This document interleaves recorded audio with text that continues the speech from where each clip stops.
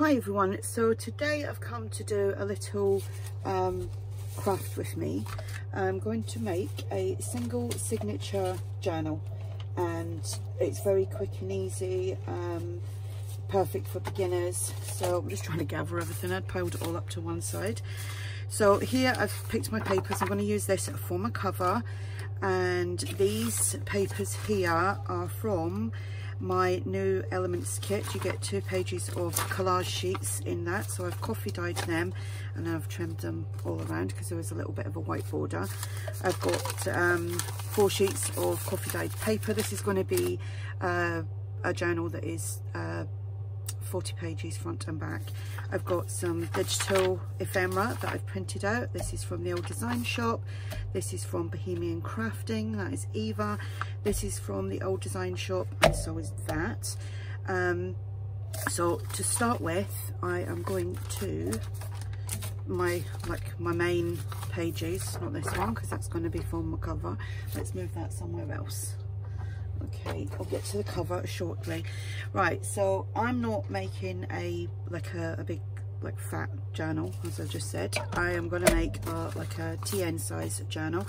So with this, I'm going to score what size I want the journal to be. Okay, so I'm going to go for 4 1/4 inches, which is 10.5 centimeters for those that work in centimeters.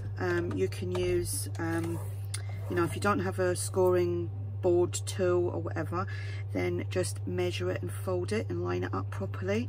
So I'm going to take it over again to the 4 1/4, and I might keep this as a pocket, so I'll just score that and then I'll put that to one side.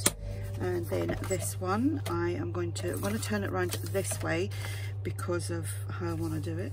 It's just because I want to keep this side with the butterflies. So I don't want it kind of folded over, or I don't want it trimmed off if I choose to trim it off. So again, 4 1/4, that's 10.5, and then again, my eyesight is poo.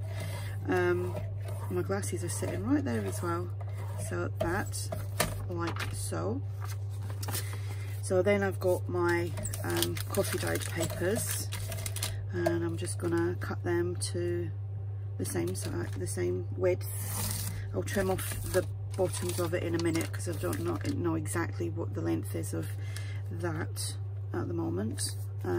Make sure that's nice and folded nice and crisp, so that we get a good line. So that's 4 of them. You could bunch them together and do it, but I'm just going to do it like this, and I'm hoping this video is not going to be too long. And 4 1/4, and this is the Stampin' Up trimmer that they no longer do, so I don't have the blades, so I just use my blade, one of my blades. I've got loads of different types of blades. If you want to keep them for making ruffles, perfect. So I'm just going to put them in my drawer. Right, sit them up, and that's that for the moment. Okay, so then I'll come back with these, and where's my score lines? So I will fold them, and this paper that I'm using is Navigator, and this is the 120 GSM. I don't know what that is in pounds. So I'm just folding that, and do the same here. You can see I've got a little bit of a white bit where I missed that when I was trimming it, and then just fold that over. It should meet nicely. If not, just shuffle it up a little bit and do that. Okay, right, so right, they are both the same size. I'm just checking, so I'll just tuck that in there like so, make sure it's right at the top, and then I will trim off the little bit that I don't want. Now, obviously there's many other ways you can do this if you want to measure. I might have to put a new blade in with that, so I'm going to do that now. So I get these from my son. He works at it's called Brewers. Oh, it doesn't work now. There we go, and it slides out nicely. It's all kept safe in there.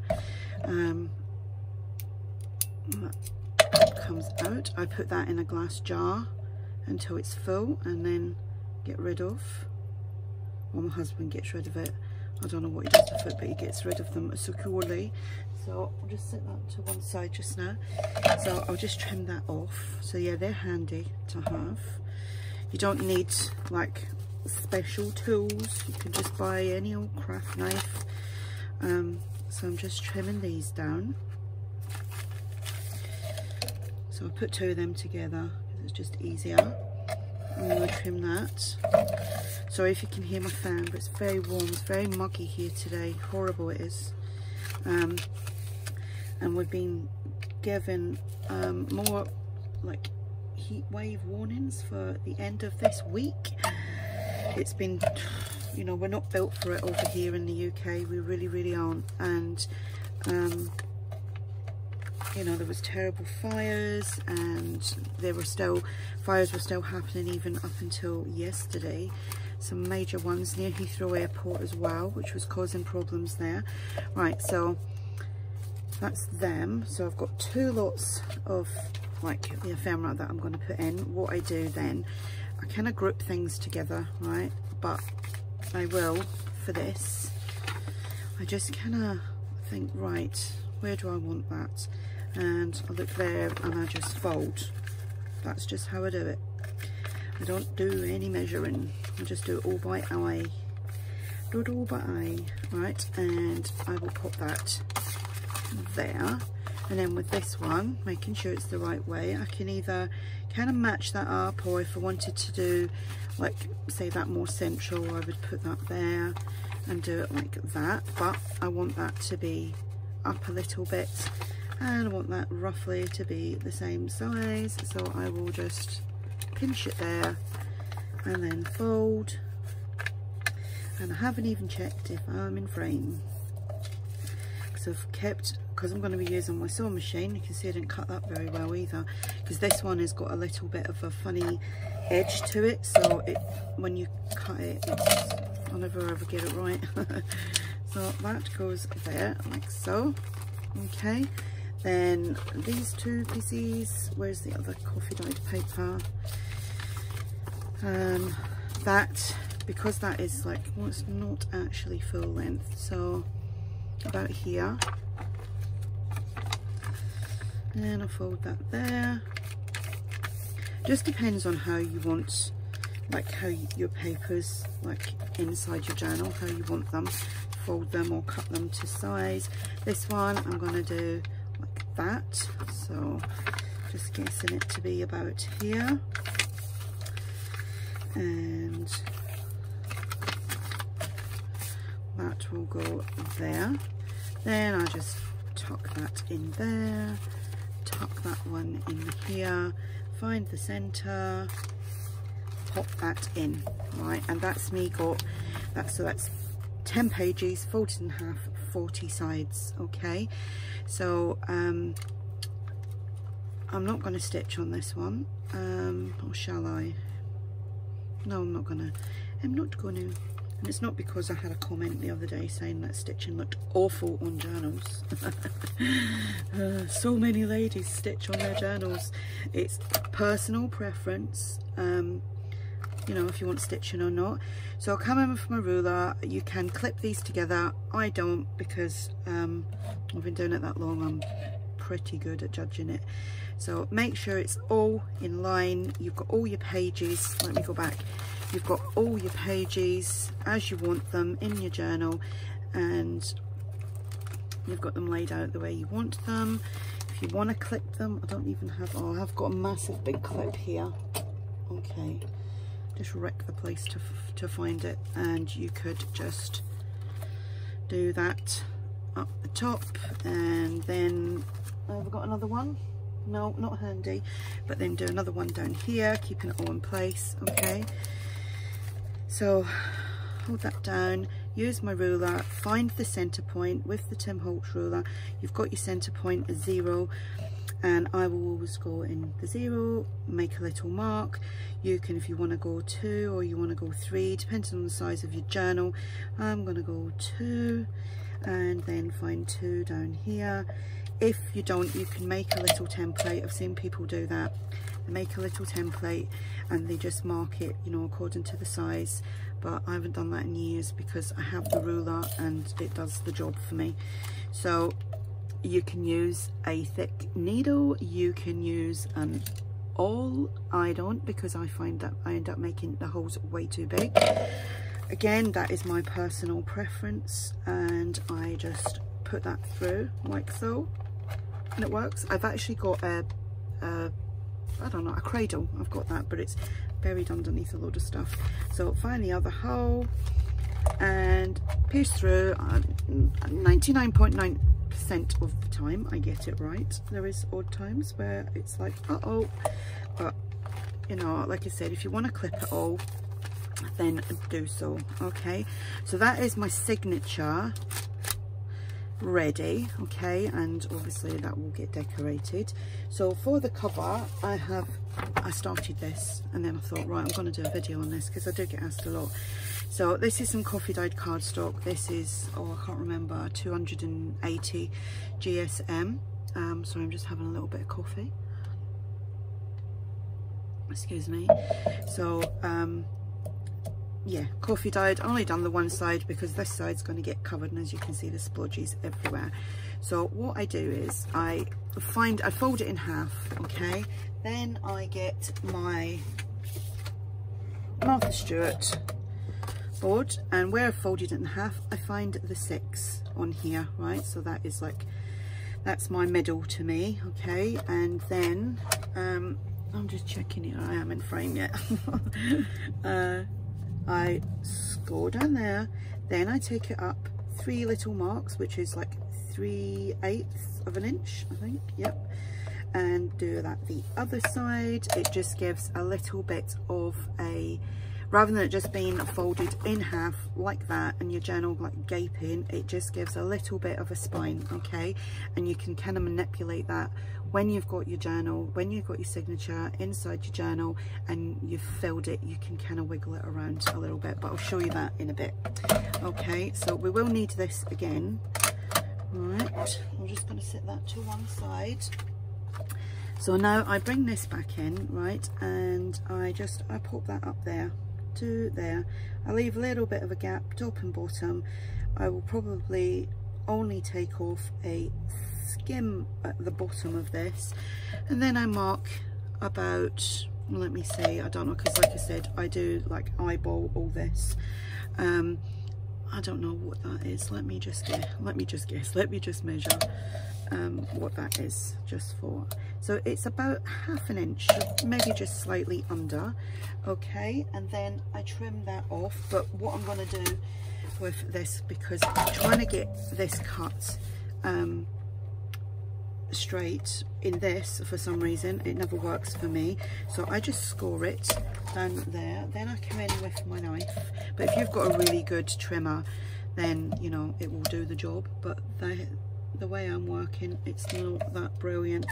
And using the metal edge side of the ruler, or if you've got a metal ruler, then just score that down there. They may come in handy for something.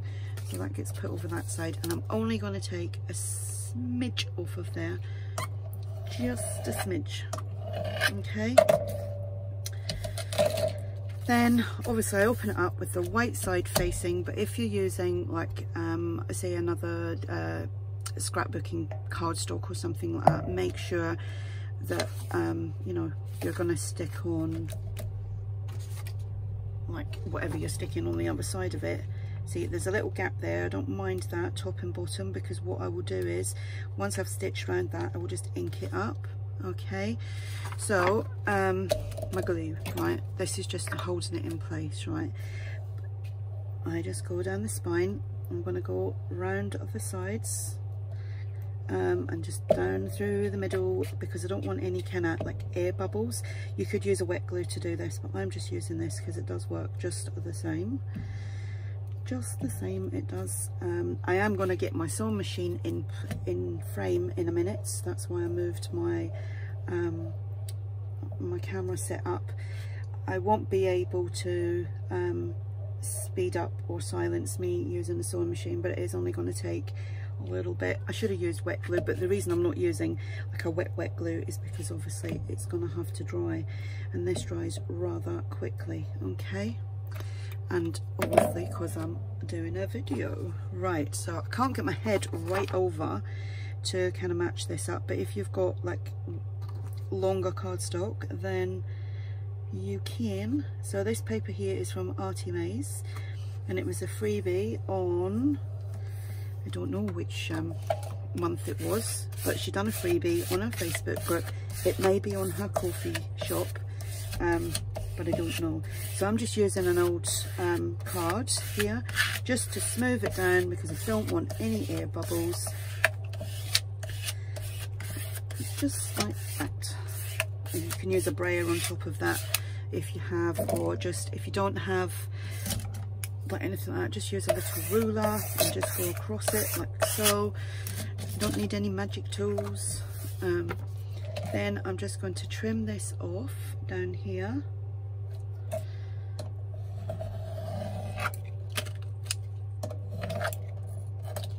And keep that because that will come in handy. That's why I got so much scraps, because I just keep everything. Okay, right, so excuse all the banging and the stuff that's going to happen now when I bring in the sewing machine. My bowl has just gone on my sewing machine as well, so I can't use that. I've ordered one, so hopefully, right, what you're looking at the top of the sewing machine right now. So I've got this on just like a slight zigzag. It's kind of dusty in here actually. And I've got it on 4. I don't know if you can see that. I'm having to move that around because I can't move my camera. Right, and I start at the bottom of the back of the cover. The bottom of the back, right, and let's get this done really quickly.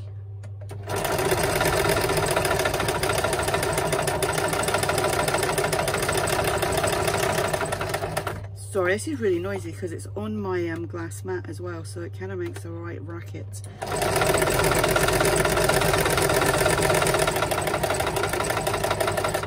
I've got to move that forward because I've got too much stuff in front of me. Whoops, and let's move that back.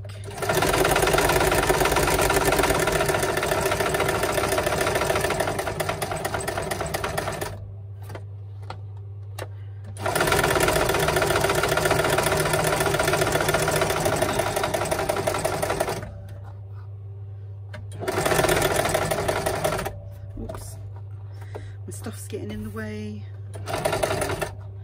I'm going to back stitch just like so. If you don't have a sewing machine, obviously you don't have to sew, or if you don't like sewing, you don't have to do it. Right, that's that out of the way. And where is my scissors? Okay, that's what I say a lot. Where's my scissors? Okay, there's a little bit jumped up there, as you can see. I'll sort that out in a minute.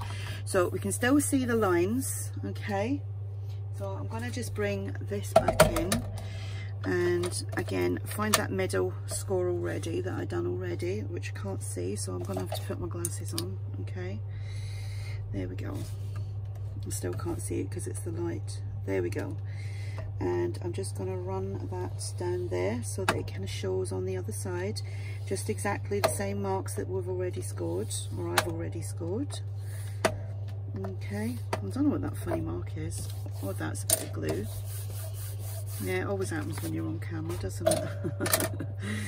Right, if I say in about 5 minutes, where's my glasses? They're on my head, okay? Because I've got a habit of losing them as well, and they're literally on my head. So there's still a little bit of weight here that I'm going to trim off with the border that was there.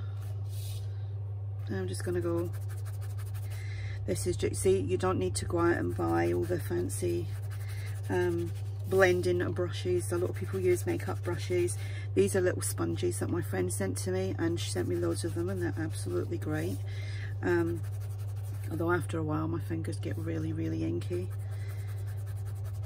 Okay, see, you don't even see that now because obviously it's all been blended in.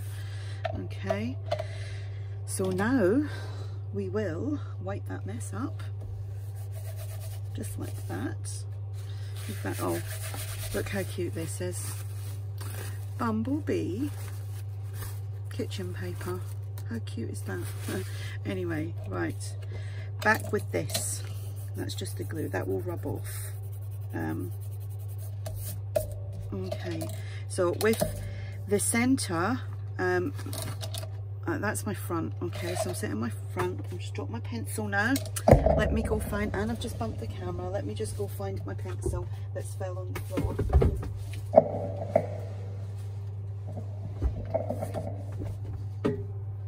There we go, found the pencil. My floor's a mess. I've got a big massive bin next to me, right, and I miss it all the time. Anyway, right, again, finding the center point, which is, so it works out from there to there, it is 4 1/8, is that 1/8? 1/8, okay, and obviously it will be the same the other side. And if you've got a template, then use your template. Mark here in the middle, the center where it says 0, then at 2, because that's what we done with the signature, and then 2 there as well. Okay, now again, you can use your thick darning needle or an awl, but I'm not really keen on that. I use that for making you know, when you punch out little circles and you put like, make them as little stopper things when you're doing like a policy envelope. I use it for that. So I just put the needle through on the marks. I'm going to be putting some, oh, what I did mean to say as well, if I'm going to put some lace on the outside on the spine of that, but if you're not going to do that, then maybe in between these, this layer and the other layer, about, say, maybe about that much of fabric, or what's that other stuff, Craftex, not Craftex, the stuff that builders use, you know what I'm talking about. I can't remember what it's called.